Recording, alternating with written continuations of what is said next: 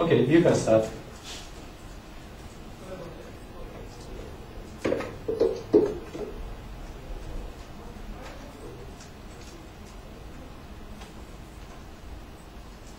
Okay, so are you seeing my screen yet? Yes, pretty fine.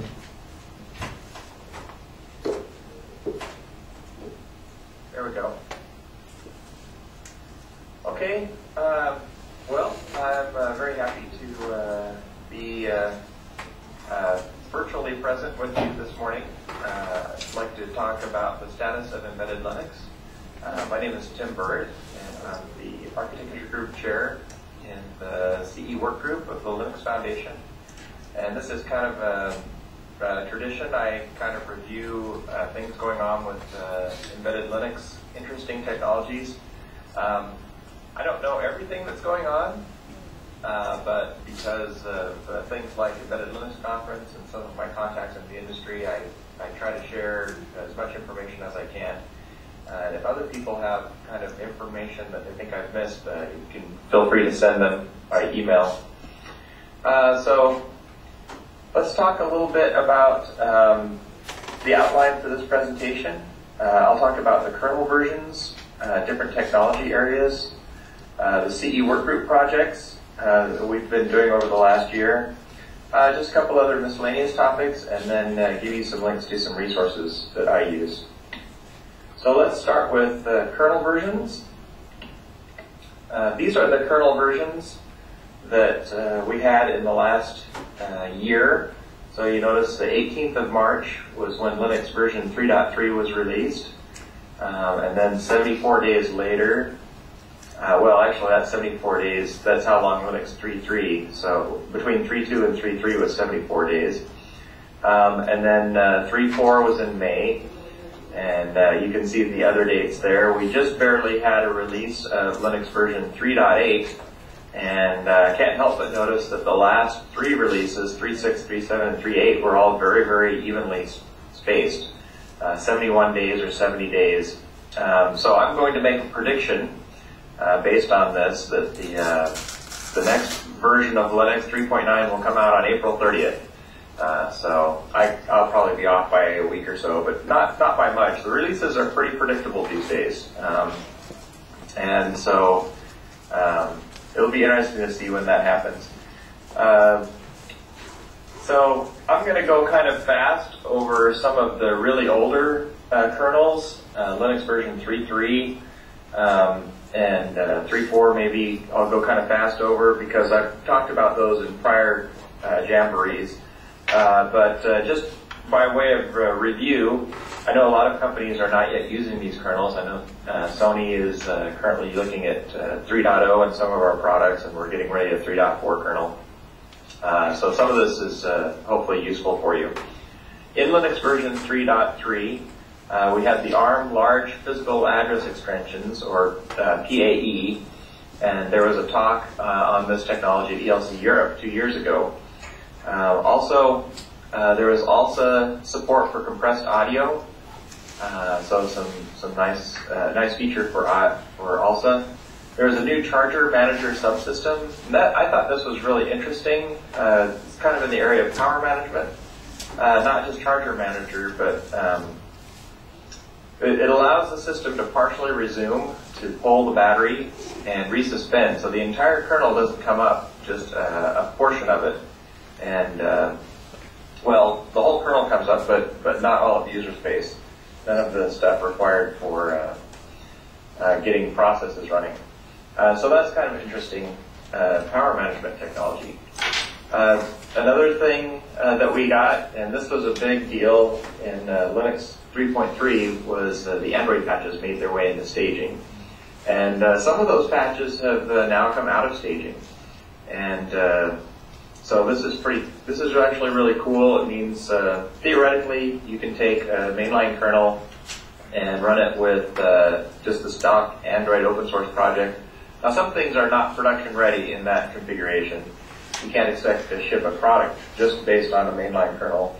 But it's really nice that those patches got in. A lot of work by a lot of different people was done to make that possible. In Linux version 3.4, we had some UFS, Universal Flash Storage drivers were added to the kernel, and you can look in the documentation directory for those. Also, a common clock framework unified the handling of subsystem clocks.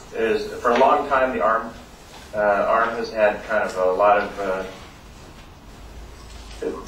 each board or platform has had the clock kind of its own way, and this unifies that. Also, something that went in 3.4 was something called HSI, High-Speed Synchronous Serial Interface. This is used for communication between the CPU and cellular modem engines, so off-board or off-chip engines. So we're seeing some more support in the kernel for working with external processors. Also in 3.4, we have the DMA buffer sharing API, and I'll talk a little bit more about that when I talk about graphics. So one of the big issues in graphics these days is how are buffers shared between different subsystems. And then finally, the remote proc subsystem. And again, this is another mechanism that allows for control of other CPUs through shared memory.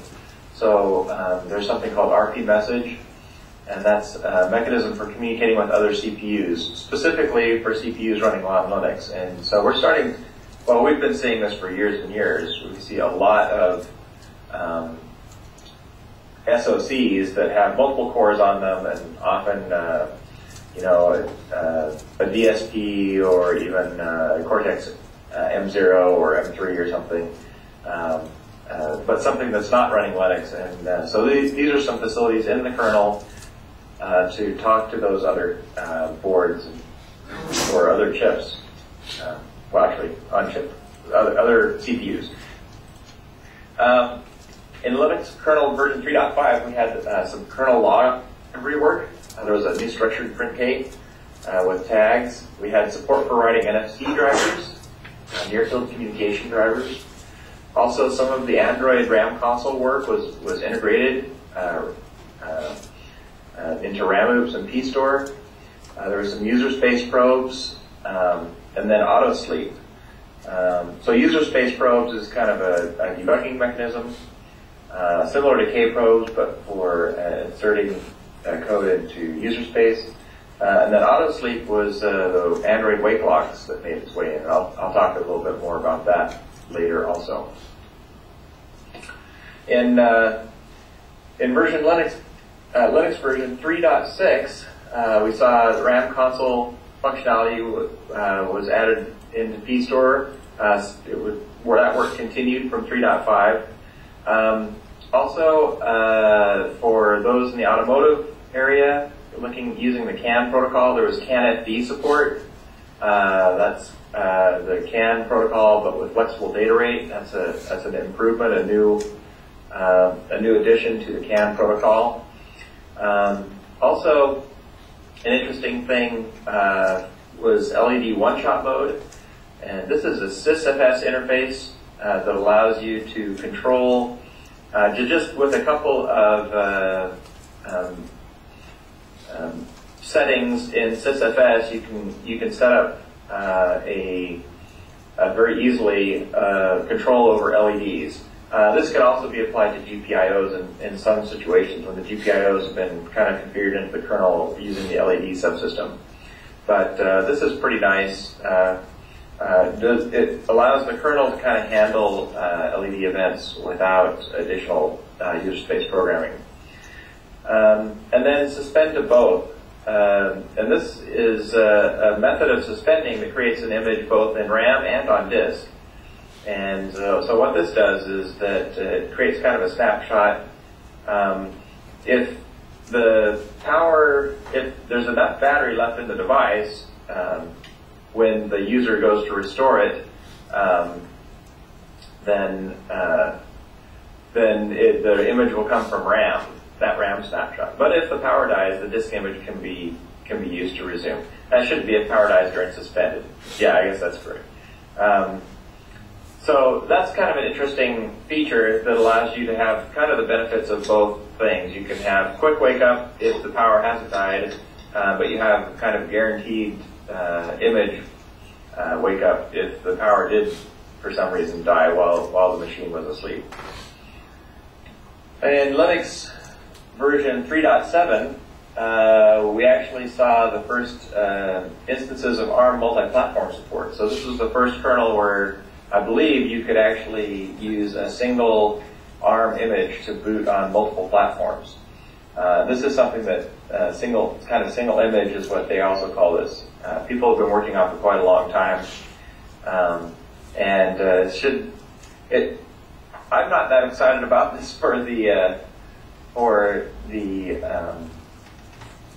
kind of deeply embedded space where you want to have a custom kernel, but there are some configurations, especially when you start seeing kind of tablets or other devices using more kind of common distributions. It makes sense to have like a distribution vendor create a single kernel that can run on multiple devices. This is pretty interesting. And that kind of combines with device tree to support that feature. Also in Linux version 3.7, we saw the ARM 64-bit support. It's called AArch64 in most of the ARM literature. But this support is now in there, and people can now start using the kernel on that new CPU. Also, I thought was very interesting the cryptographically signed kernel modules. So it's now possible for the kernel to have a stored key and to check that the signature on a module before it loads it. So this is actually pretty important from a security standpoint. And this is something that we wanted to get into the kernel for quite a long time. I can remember way back quite a long time ago, probably 6 or 7 years ago, people were working on this same feature. And it's nice to see it, a form of it finally get in. And then something I thought was interesting, perf trace. And it's a feature that's kind of an alternative to strace. Over time, ftrace has built up a large number of different trace events. And perf trace is a mechanism to try and essentially work as an alternative to strace. And so strace is focused on, the original strace uses the ptrace system call, or the ptrace mechanism in the kernel, and trace is just system calls. What perf trace does is allows you to trace the system calls, but at the same time, you can add to that other kernel events that might be related to those. One of the things I really like to do is intermingle both the syscalls and the page faults, because I think it's really interesting to see when page faults are occurring relative to the different syscalls that a program is making. And so this perf trace allows you to do things like that are very useful for analyzing the system. Also in Linux 3.7 we saw some runtime power management for audio. And I think this came from the Wolfson, some of the Wolfson audio work. They've been doing quite a bit of stuff, and being able to control aspects of the audio runtime power management should help overall with the longevity of embedded systems. And then, kind of interesting, the kernel doc system can now output the kernel documentation in HTML5 format. And so that's kind of nice. I think one of the big pieces of news in Linux version 3.8 is I think a lot of people are very interested in F2FS, the Flash-friendly file system. And I'll talk a little bit more about that later. But there's the new thermal governor system in the kernel. There's also so the thermal governor subsystem that allows you for the kernel to recognize thermal events, which is overheating of the CPU and to do appropriate things, adjust the frequency or turn off components. Very similar to power management, but related to heat and not just power consumption. Also, in 3.8, there's a new feature, memory control group support for accounting for kernel memory usage. So this is actually pretty neat. There's the memory control system.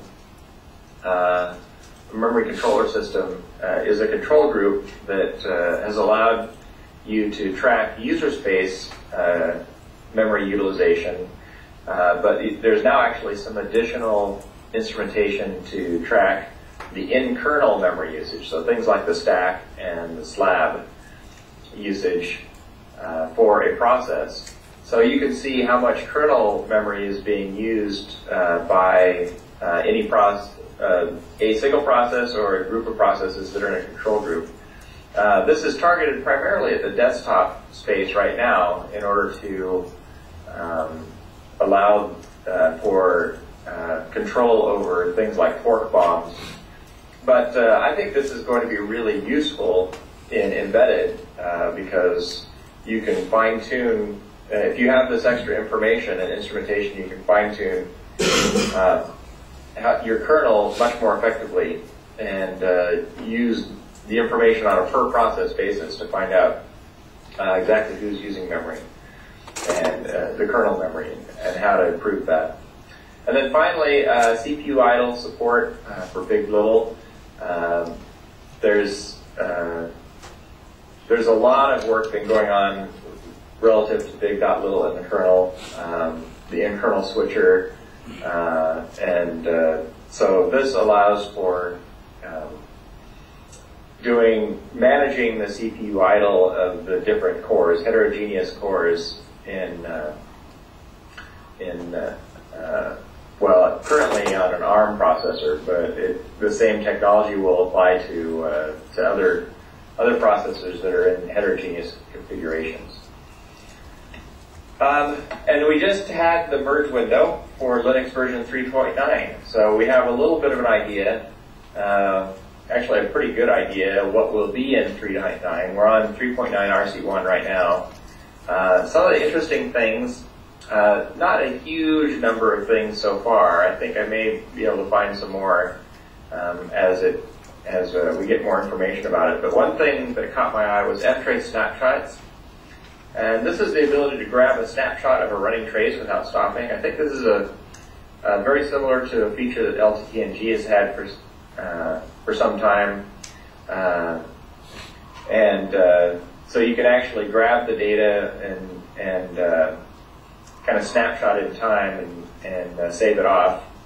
That's pretty useful for certain types of debugging. Also, this is the very first time I've seen this, and although it's on PowerPC and it's on a fairly new processor, I think in the future we're going to see more uses of transactional memory. And so we actually see the very first support for transactional memory. There's a set of PowerPC instructions for handling transactional memory. Most of this is currently targeted at user space apps, and so this is kernel support for user space applications that are using transactional memory. But I think that transactional memory, currently is well, it's a fairly new CPU feature, but I think its usage is going to expand in the future as a mechanism for supporting SMP systems in kind of a more transparent way, easier to program for than our current method that we use, logging and semaphore and stuff. And then just kind of an interesting thing, config experimental is now currently defaulted to yes. It was defaulted to no for the longest time, but all kinds of things depend on it in the kernel configuration. And so the first step is to make it default to Y, and actually the plan is to remove it from the kernel. So all the stuff that the people were saying it really didn't have much use. It wasn't very it wasn't actually communicating any information or guarding the system from weird things because everybody ignored it. But anyway, so it's going to get removed, and this is the first step. So a couple of things to watch. at least this is kind of my opinion of things to watch. I think we're going to continue to see Android features integrated into the kernel. The two that are really close to getting in, I think, are volatile ranges and the ARM FIQ stuff, and I'll talk about both of those a little bit later. We're seeing a lot of work on Big.Little. Lenaro's spending a lot of time working on that. And then also we have SoC support for ARM. Just the big refactoring that's been going on with the device tree and the single image stuff. That continues to be a hot topic. There were several maintainers, ARM maintainers at Embedded Linux conference talking about, with the new style, how to put your board support package upstream with the kind of the new refactoring rules that they have. So those are kind of some areas to watch. So that's kind of what's gone on in the last year in the kernel. And I probably missed some really important stuff. I know there was some software suspend stuff. I hesitated. I didn't know whether to include it. But it looked like it was kind of more desktop-y stuff. So now I'd like to kind of go through, instead of by kernel version, go through technology areas and talk about different technology areas, what's been going on. And a lot of this material is pretty new, based on stuff that I heard at Embedded Linux conference. So I hope I'm not. I know that there's a talk later today on Embedded Linux conference, so I hope I'm not going to ruin the surprise for any of the things I talk about. But so in the area of boot up time, I think one of the areas that, one of the technologies that we're seeing start to get used quite a bit more is systemd. So systemd is a new initialization mechanism that starts services and daemons on demand. And Angstrom uses systemd. There's actually a really good article here by Matt Massey talking about how Angstrom is using systemd. In the desktop space, so this is a new system that we have not really used that much in embedded. It's got quite a bit of overhead, and so people either love systemd or hate it or both. and it's because it's different. You do have to make some changes. I still think that there are a lot of places where kind of a traditional, either an RC-based init makes sense, or Android has its own init initialization system with a lot of kind of built-in assumptions about the system. As desktop Linux systems move to systemd, I think we're going to start to see some of the software kind of integrated into this system. It also includes a journaling system. Before we start to use it in a wide-scale way, it would be nice to get some boot time and size numbers to be able to evaluate this. The last time I looked, systemd was pretty large, and so I currently would hesitate to use it in one of Sony's products until I got some more information about it. But it is pretty effective at delaying or deferring boot costs until later in the system startup. In the area of graphics, there was a big announcement recently by Ubuntu about a new display server that they're doing called Mirror. So they're actually going to use it to replace X and use it across multiple form factors. The successor to X that's being pushed by a lot of other groups is Wayland. So this was kind of a surprise to me. I didn't see this one coming. But the interesting thing about it, the neat thing, is that it leverages Android GPU drivers. I think Wayland has the capability to do that as well. But Ubuntu says this is going to replace X across the board, so that means it'll be showing up in tablets and phones and other embedded devices. And so there's on H Online, there's this link here. You can kind of see some of the attributes of it and what Canonical has talked about for that. So that's It's not often you see a brand new display server announced, so that's pretty big news. The other thing that is going on in graphics, and there was another Birds of a Feather session at ELC on this, is about unifying the approach to buffer management. So Android has DevIon, and the mainline has something called the CMA, Contiguous Memory Allocator, and something related to that called DMA buff, which is for passing around buffers inside the kernel and allowing different subsystems to share those and pass data around. And there's a lot of work to try and integrate those two approaches so there can be a single unified memory management layer for all these different systems. And so there were people discussing that at ELC and hopefully making progress. In the area of file systems, I think the biggest news recently is F2FS, which is Samsung's new flash-friendly file system. And usually when I talk about something that's pretty new, it's not super new. I mean, Samsung first kind of announced it in the summer, but they were pretty quick about getting it mainlined. So they sent some of their patches in, and there was a lot of discussion in October, November, which allowed it to get into Linux Next, and it got mainlined in Linux version 3.8. So it's actually in the kernel tree now. It's kind of, there's a lot of technical details to it. There's some really good articles describing it, and presentations. I put together an eLinux page about it. You can go there and look at some of the links there.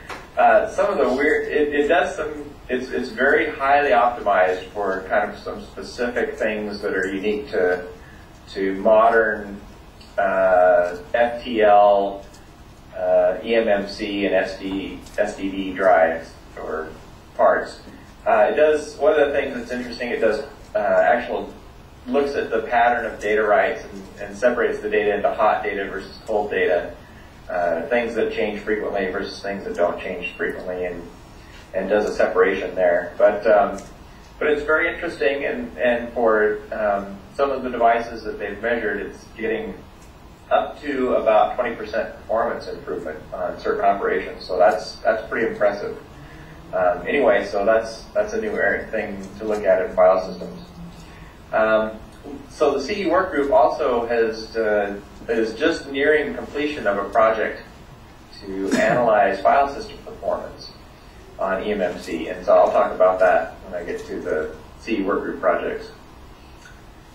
In terms of power management, the big news was autosleep. This is not super news. This was super recent. This was mainlined in version 3.5. This is basically auto wake locks. After much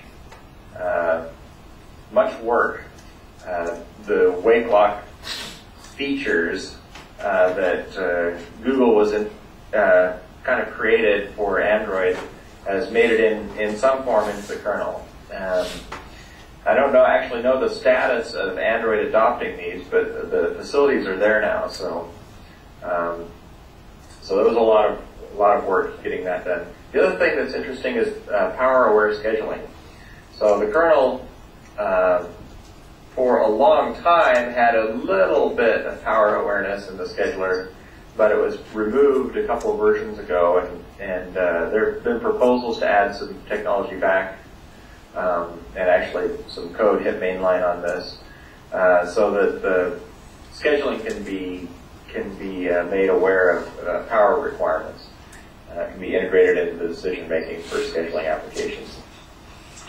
And then, I always think that this is the year that everyone's going to stop caring about size. but it turns out that there was actually a lot of stuff going on this year in terms of size. So there's Ezequiel Garcia's Trace Analyze kernel memory analysis, and he actually had a talk on this. I'll talk about this later because this was based on a CE workgroup project and had some good results. The other thing in the area, so this was just analysis of dynamic memory usage in the kernel. Another thing that we saw come out recently is link time optimization. It'd be nice to see this show up in mainline soon. I have a couple of slides I'll talk about that. I actually had a demo at ELC showing LTO running on a real board, an ARM board. But other than just plain size, you see up in user space, you see a lot of work on what I call cooperative memory relinquishment.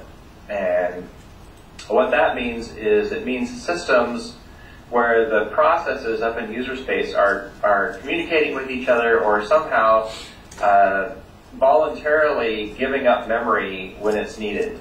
And I think this is really important when you get out of memory conditions. The applications are now starting to be written in a way that they cooperate with the kernel and with other processes in returning system to the memory or freeing memory.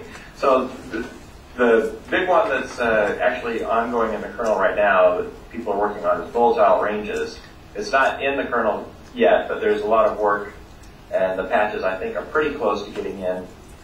And I'll talk about that. The other one is that I saw at ELC 2013. I hadn't seen this before, but it was by Lexmark, which is a printer company in the U.S. They had something called Membroker and ANR malloc, which was a glibc malloc replacement that handled some interesting memory issues. So there's a really good talk on the Lexmark work and some of the stuff there that was done at ELC 2013. Those slides are online. So other things. So in terms of just the footprint of some of the major components of the system, we saw Jim Huang of OX Lab introduced olibc, which is basically a bionic. It's a derivative of Bionic that came from Android, but it's actually smaller and more configurable than glibc. So if you look at the numbers there, you can see glibc comes in at about 1.2 meg, and with uclibc you can get that down to about 4.5 or 4.25 meg. But Bionic is quite a bit smaller than that, or it can be when it's configured quite small. It can be 250K. And he also talked, Jim Huang had a great presentation, talked about not just this olibc, but several other things from Android that would be good for us to see if we can integrate into our embedded products and embedded designs. And so this Bionic libc, he did a lot of work to make it usable in non-Android systems. The other thing that we're seeing is configurability, at least for eglibc. So there's a project to add kconfig, or the ability to actually go in and manually select different configuration options for eglibc. And you can see by using some of the features of kconfig and the config options, you can reduce the footprint of glibc and the linker and the math library pretty well. So that's a kind of pretty big savings. Now I don't know exactly what parts of the system Chem omitted, so I don't know if there's a significant functionality missing, but it does show that it's quite configurable, a lot more configurable. So I think that's good. I think for system size reasons, it's really good to have very fine-grained configurability. And so this is more stuff that helps people tune their systems for system size. And I want to talk a little bit about LTO, mainly because this is what I've been working on. So this is probably, the amount of attention I'm giving it is way out of proportion to how interesting it is to other people. But this is a system that was there's a new feature of GCC, supports extra metadata, saves extra metadata at compile time, and then at link time, when all of the compilation units, all the .O's are brought back together, the linker can do whole program optimization. It can build the call graph and it has optimization information for the entire kernel at one time. And so it does much better at things like constant propagation and dead code removal. And so Andy Clean has created about 74 patches that add this support to the Linux kernel. This is a slide that I showed, or not a slide, this was my poster that I had at the actual ELC technical showcase. I had the world's most boring, thrilling demo. And what I was showing was, actually I had an LTO kernel running on Panda board. And I, to my knowledge, has done an LTO kernel on ARM. But I was able to get that running short conference. And yeah, I had a 6% reduction in image size on ARM. The final link step is quite long. It takes about a minute and a half to do the final link because of all the extra optimization. There's about 26 optimization passes that happen. So there's longer kernel build times, and it uses a lot of memory, or can use a lot of memory. And there may be some subtle bugs. So this is something that's a brand new feature of the code for the kernel. And it's not mainline yet. But the benefits is that you get a pretty good size reduction. One of the biggest size reductions we've seen in a long time. Linux Tiny, with Linux Tiny we were down to only being able to get 2K or 5K savings. So 380K savings from a single compile option is a pretty big deal. Fortunately, I haven't measured the performance yet, so we don't know what the impact on performance is. It shouldn't be any worse, and it'd be nice if we could find out it was better. On x86, which is what Andy Clean measured on, he did find that it was between 6 and 18% faster on certain operations, but I haven't measured on ARM. And so why am I so excited about this? Well, it opens up new possibilities for automatic kernel techniques. I think that's really important for the kernel moving forward. It takes Linux Tiny in a direction. There's a whole new set of options now for, or set of optimizations that we can try to continue to improve the kernel size. The other thing I wanted to kind of focus on was volatile ranges. This allows cooperation between the kernel and the applications. Basically it allows applications to notify the kernel about reclaimable memory. And then if they want to use that memory, they can re-request it back. And if it hasn't been used, they can just use it. It's for things like caches, where it's not critical data. It's data that could be regenerated if needed, but it's available to the rest of the system if needed. So it's kind of automatic underneath once the kernel has relinquished it, or once the application program has relinquished it to the kernel. Okay, so those are kind of the different technology areas. I didn't even touch on some of the other. One area I thought about throwing another slide in was security. There's been a lot of work in security in the Yocto project. I think Wind River contributed a layer that allows you to add SE Linux to your embedded project. SE Linux is still pretty heavyweight. I don't know how many people are going to do that, but it's interesting because it's just available there in the Yocto project. With all the features that are going into Linux having to do with namespaces and containers, there's a lot of opportunity, and control groups, there's a lot of opportunity for much enhanced security that can be used in embedded. The big problem, of course, is to use that in embedded, then you have to turn on those features. You have to turn on namespaces or containers or control groups or whatever.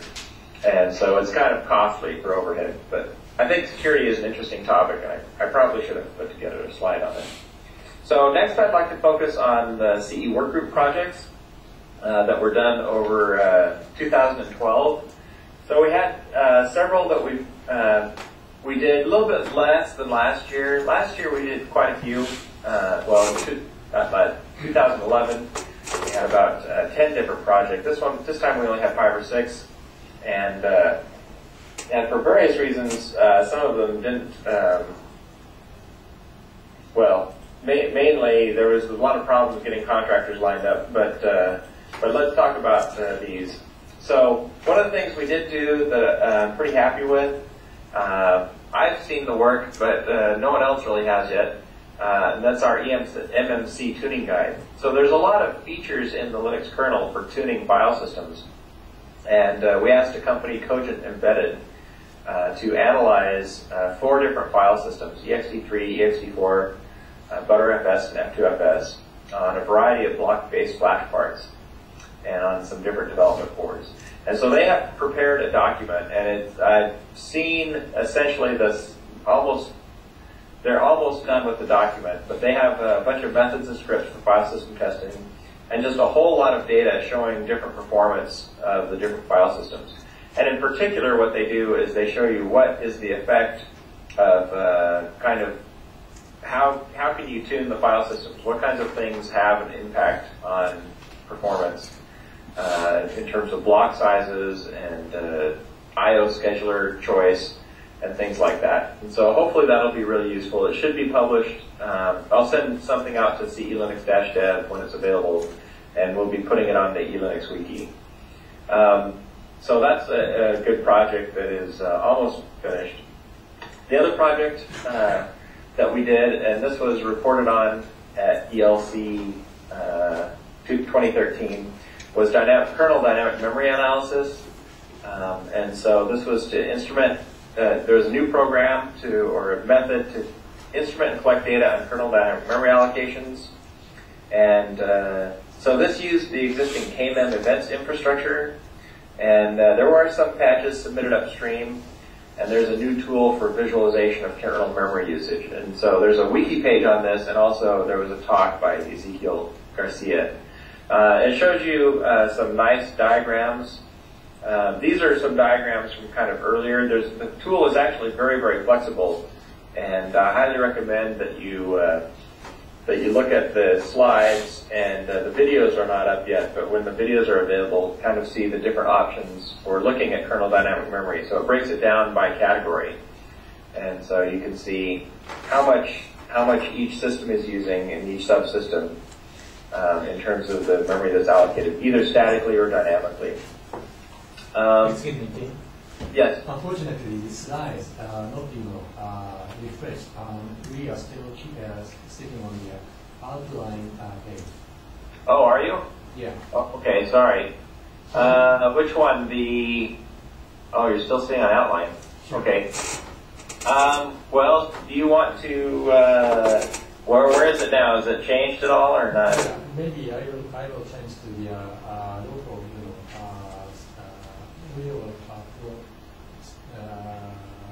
okay, I will change my personal computer to present your slides. Okay. Okay, I'll wait. I can tell you the slide number. I put page numbers on this time. Sure.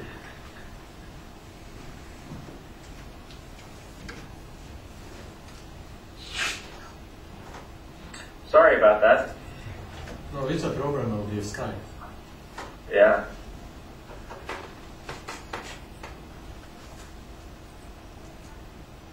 Well, I'm gonna. Yeah, just retry it. Oh, just retry it? Yes.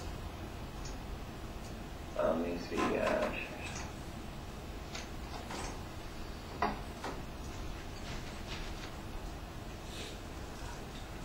So, is it showing page 28? This is done. Second. Okay.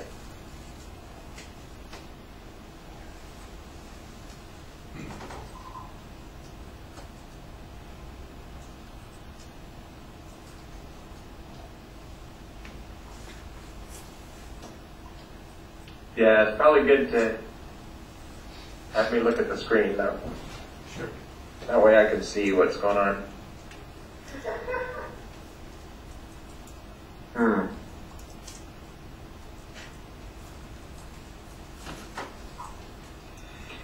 just have you, oh, wait, doing something. Yeah, why don't you just show the slides?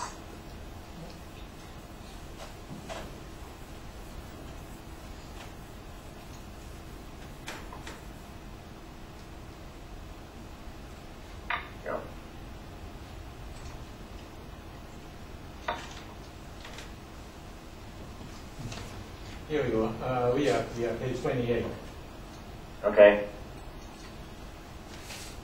Yeah, okay, so this was the overview of the different projects we had this year. And so the first one I talked about, page 29, was the MCC tuning guide. So this is the document that compares the different flash file systems and shows the it shows two things that are important, I think. It shows, one, how to test the file systems, some tools and some scripts for benchmarking the file systems, and then also talks about the different file system configuration options, like the I/O scheduler, the block size, and things like that. So hopefully that will be useful for development teams. Okay, then page 30 next. So the dynamic memory analysis, the kernel dynamic memory analysis, this was the project by Ezekiel Garcia.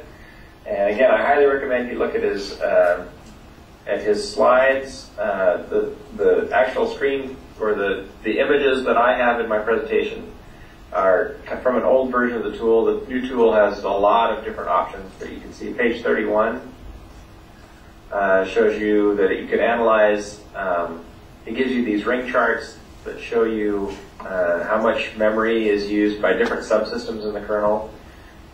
And this was just it can be broken down by subsystems. So this is just the allocations that were done by driver code. So you don't have to look on the whole kernel. You can drill down and see individual things. So slide 32 next, or let's see.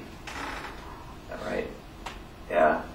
So this shows you that you can get quite a bit of good detail to see exactly where the memory is being allocated.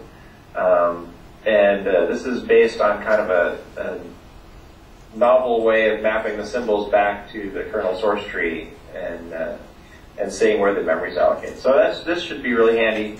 In fact, kind of a funny story. I was sitting next to Steve Rostedt during this presentation, and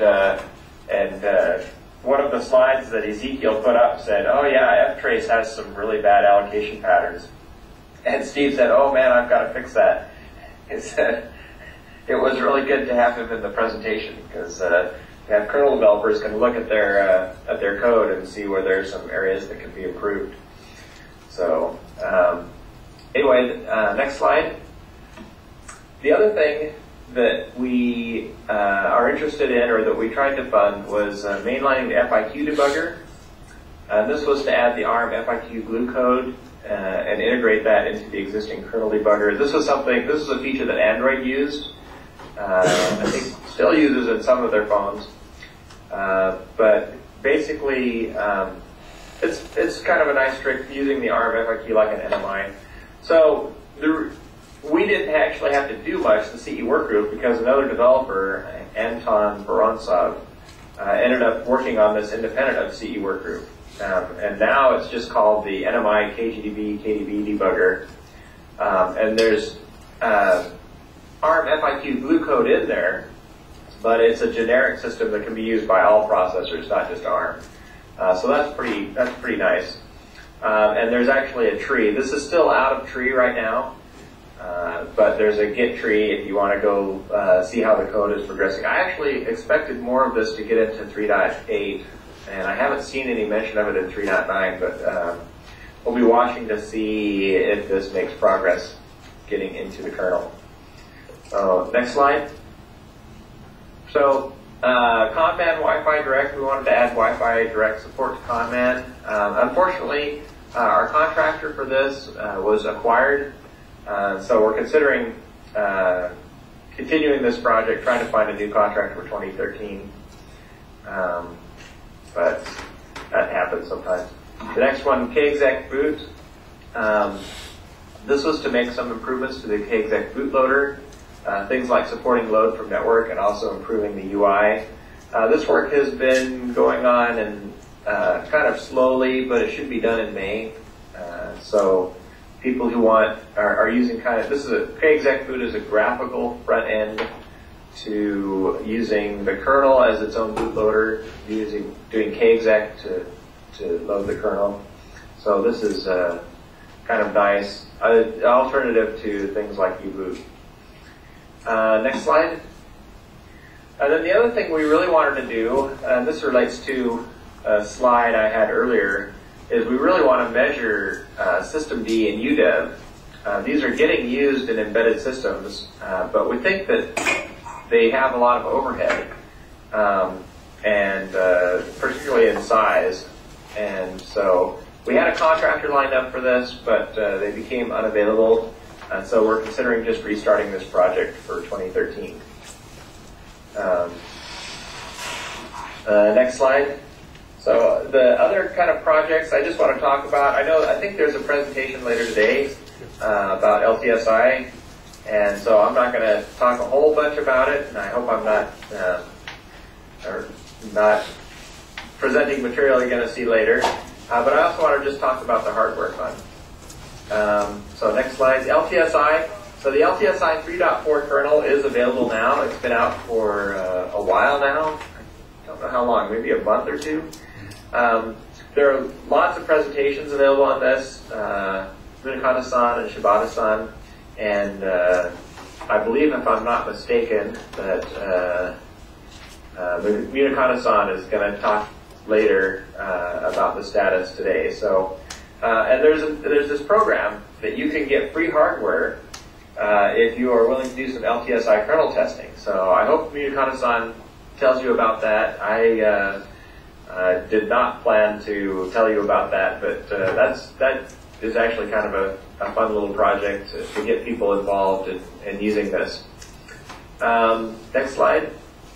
With that, I kind of wanted to talk about hardware, just in general. So the CE work group used to have a hardware program where we would buy embedded development boards for developers or other embedded hardware.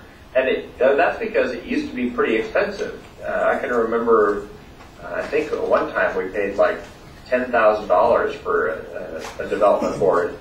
But boards these days are very inexpensive. There are lots of under $200 dev boards.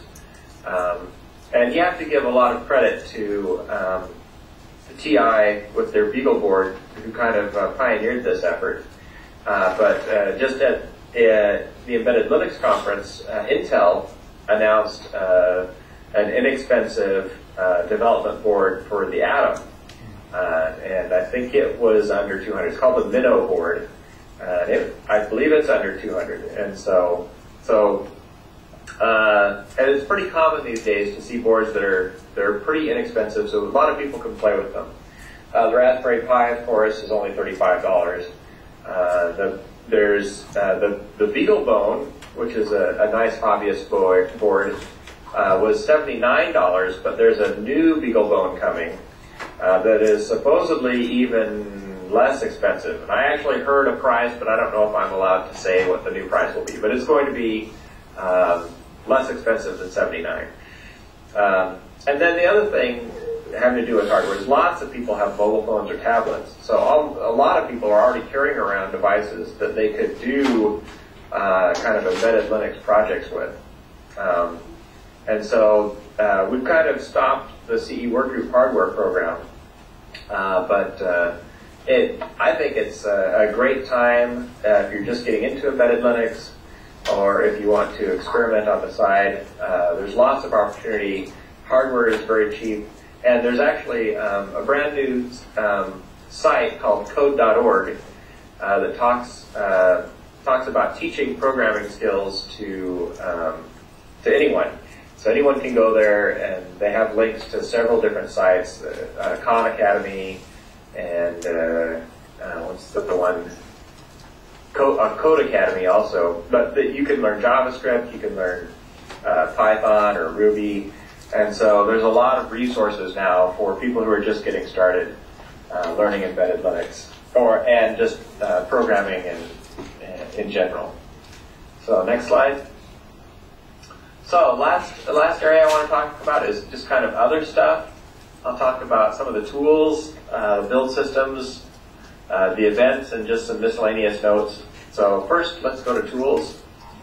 So a couple of these are actually all based on presentations I saw at ELC.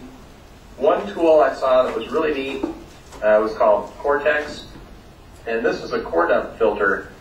It was done by Tristan Lelong, and basically, you know, it's fairly standard. Well, everybody knows, hopefully, most people know how to make a core file, but we don't use them in embedded because the core files are too big. There's no place to store them. But Tristan has written a core dump filter program, and it's pretty neat because you can take either an existing core dump file just as a file and filter it through this Cortex program of his, or you can actually install this as a core dump handler on a running system, and instead of a core dump that's 18 megabytes, after you filter it, it still is an ELF format and it's still usable with GDB, but it's only on the order of 20 or 30K, which is really useful. Now there is some information loss, but that's really useful for embedded systems where you just don't have the space to store these debug dumps of your program. There were two sections, one on debugging techniques, and it was a lot of material that we're pretty familiar with, but a very good overview, and by Kevin Dankwart, and it was the survey of Linux kernel debugging techniques. And then also there was a really good BOP on testing frameworks, different kernel testing tools and techniques. It was done by Matt Porter. Both of these guys are really experienced and had some good information. In the area of build systems, it's kind of down to, the public ones are kind of down to the Octo project / Open Embedded. And there were lots of talks at ELC by, well, Cone. I should have put Coy's talk on here as well. He had a talk on Open Embedded. And Sean Hudson and Saul Wald had some really good material on the Octo project, kind of the current status. One thing about the Octo project, it is a project that it's got a kind of a steep learning curve, but they are working pretty hard to get material out there, to improve the documentation and to get tutorial material so it's easier to kind of get into and understand what's going on. But there are also still people using Buildroot. Buildroot is still hanging in there. So there was one of the demos at the showcase at ELC had some Buildroot people talking about their stuff. And then finally, there was a discussion at Android Builder Summit about using Android for a lot of embedded projects. And in certain cases that makes sense. In fact, you can even use Android headless. In that case, you're just using some of the lower level pieces of the stack, so not using, you might not even be using Dalvik, but you might be using their init system and their debugger daemons and Bionic and all that, and of course their build system. So there's several ways now to build embedded Linux systems, and there's lots of choice for people who want to get started. Next slide. So our events that are coming up this year, you can kind of see there. We just had Embedded Linux Conference and Android Builder Summit in February, and if you couldn't attend, hopefully you can leverage the material. We're still in the process of collecting slides. We have a lot of them collected on the eLinux Wiki, and there will be videos posted as well. Free Electrons recorded the videos, so those should go up soon. The next kind of big event on my schedule coming up is CEWG Japan. I'm looking forward to that. I always enjoy coming to Japan. That will be in May. And then ongoing Japan Jamborees like this one. LinuxCon in the US is in September in New Orleans. And then Embedded Linux Conference Europe will be in Edinburgh, Scotland in October. And we're pretty excited about that. And then I do actually know where Embedded Linux Conference, it's going to be in April. I don't have the exact date, but I know it's been pushed to April and it'll be in San Jose, so a little bit different next year. So it won't be quite as close together with ELC Europe as last time. It was pretty hard to get stuff ready in the short time window we had between ELC Europe and ELC, but next year it'll be better. So those are some events to come to if you want to learn some of this stuff firsthand. Next thing is the eLinux Wiki. Of course, we continue to put new material on there. And I encourage everybody to go out and use the site as well as edit the site. A couple of new projects. We're trying out the video transcription project.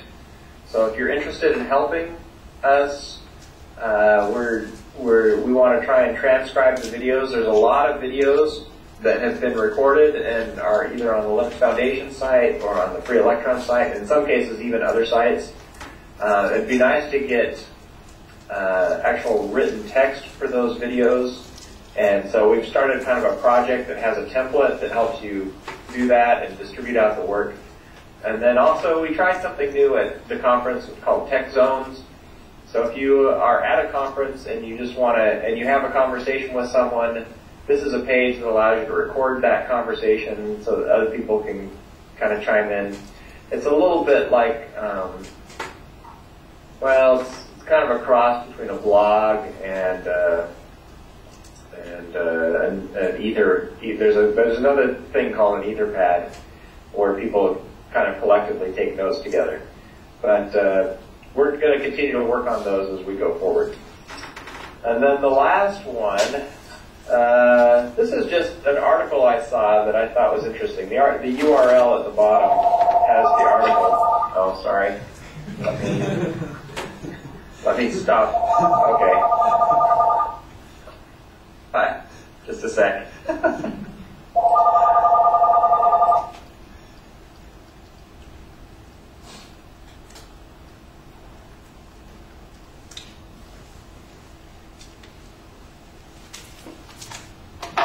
Okay, sorry about that.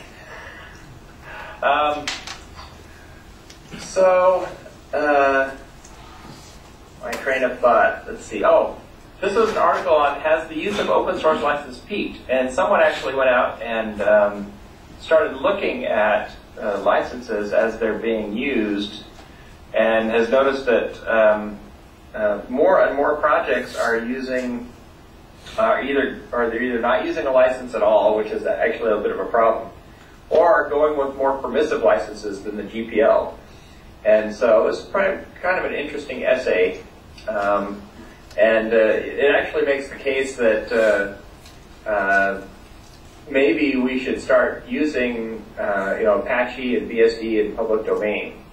And the argument is that individuals and companies seem to understand the value of cooperating, even if they, oh gosh, let's see here, even if the license does not require it, and so this is something I think is interesting. It could be that GPL is on its way out as a license, and I don't want to say that it definitely is out, but it raised some interesting questions. And it talked about how the article talked about how people now understand the issues, and it's not always the license that's convincing them to contribute upstream. So that was kind of interesting. Okay. So the last slide, just some pointers to some resources. Are kind of the standard places. I get a lot of stuff from lwn.net, from kernel newbies, and the eLinux wiki. Especially, I've mentioned a lot of talks and slides. If you go to elinux.org/events, you can get links to the slides. Again, we're still in the process of collecting slides for the last conference. Also, you might see some stuff on the CELinux Dev mailing list. But there's a lot of great material out there, and this is where I get my stuff from. Anyway, are there any questions? I guess next slide. Thank you for your time, and let me know if you have any questions or comments. Yes, Steve. I have one question. Would like you to update the latest status about the CELinux forum old wiki page to recover. Oh, yeah. I did not hear back yet. Sure. So I sent something to the administrator. That is now being administered by the Linux Foundation. And I'm not sure what happened to it. I think it may have been the permissions. It may be a permissions problem because they were working on integrating it with the Linux Foundation accounts, but they were not. The private wiki does do that. If you have a Linux Foundation account, you can access the private, and it's registered in the CE work group. You can access the private wiki, but the public wiki should not have had any access controls on it. So I think that's what the problem is, but I haven't heard back yet. Okay, thank you. 他に何か質問であるとかコメントであるとかありましたらぜひ。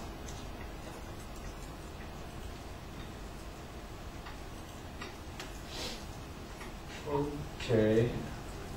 I think no one raising their hands, and well, something the new challenge will make some difficulties. Maybe we would like to look into something more about Skype. Anyway, thank you very much. Yes. Okay. Well, have a very good day. Thank you very much, and see you. Okay.